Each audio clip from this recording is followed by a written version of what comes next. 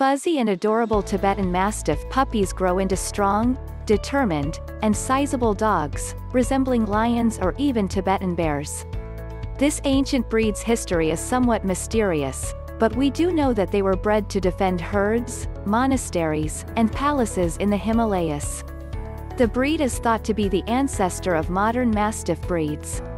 Years of selective breeding have eroded some of the original characteristics of the Tibetan Mastiff, introducing new colors and more mass.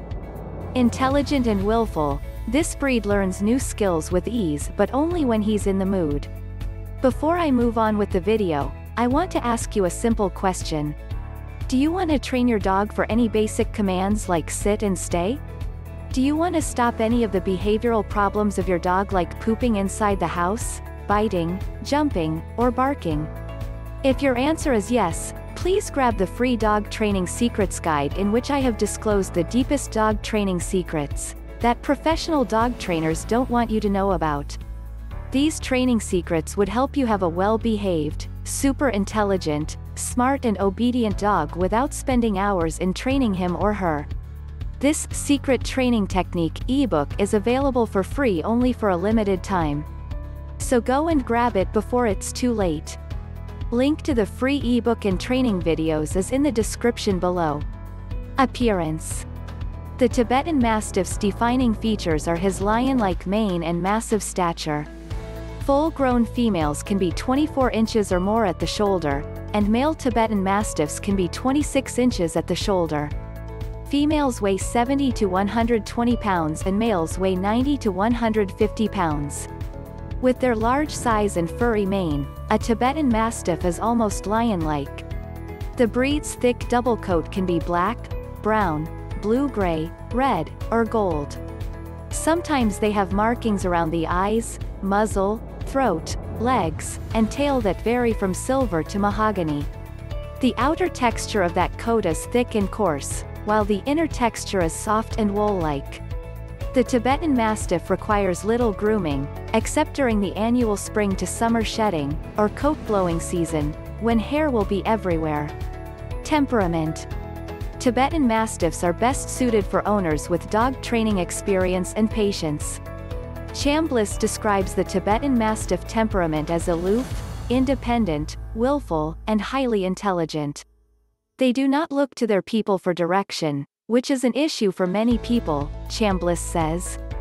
They are guardians of people and property, and can take that job very seriously. The Tibetan Mastiff's thick fur keeps him warm on the coldest winter days. But, as with any breed, never leave your dog outside in extreme weather for long. Even with proper obedience lessons which are necessary for all breeds, Tibetan Mastiffs will still do what they feel like doing. Their smarts may mean they perform perfectly in a class setting, but their independent streak may show at home when they ignore those same commands. Living needs. Give Tibetan Mastiffs a yard to roam and protect and they'll be pleased. They usually don't mind spending time alone. Though, that yard must be fenced in. A traditional, secure fence is an absolute must-have. Tibetan Mastiffs will wander, Chambliss says. These dogs are known escape artists and may learn to open a door or gate by watching a human do it. They're just that clever. Because of their sneaky tendencies, it's important to microchip your Tibetan Mastiff. Breeders say that the Tibetan Mastiff may be quiet during the day, but he has a tendency to bark at night. Tibetan Mastiffs are very vocal and have a deep bark that carries, Chambliss says. Keeping them inside prevents issues with neighbors.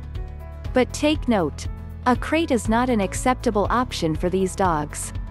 Their instinct is to watch over their home, and caging them keeps them from doing so. This can lead to anxiety and undesirable behaviors. Care.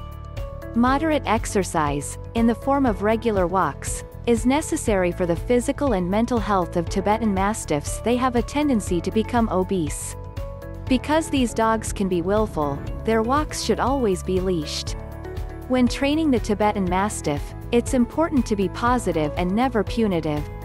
Training a Tibetan Mastiff must be done with positive reinforcement only, Chambliss says. She says this clever breed learns directly by watching and experiencing life, So being positive and patient will teach them to behave in kind. Health. A Tibetan Mastiff's lifespan is 10 to 12 years.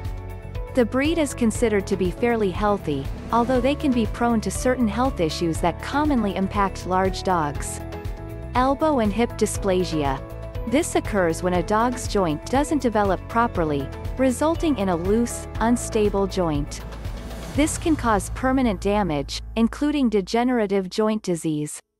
Hypothyroidism is a condition that can cause weight gain, excessive shedding, intolerance to cold, and lethargy. It requires lifelong treatment.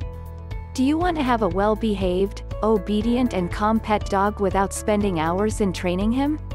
Check out the first link in the description and download the Secret Training Technique guide absolutely free.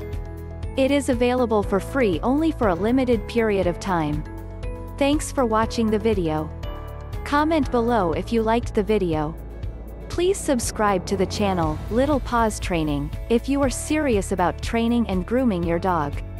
Also, join our Facebook group where you get all the solutions to your daily doggy problems.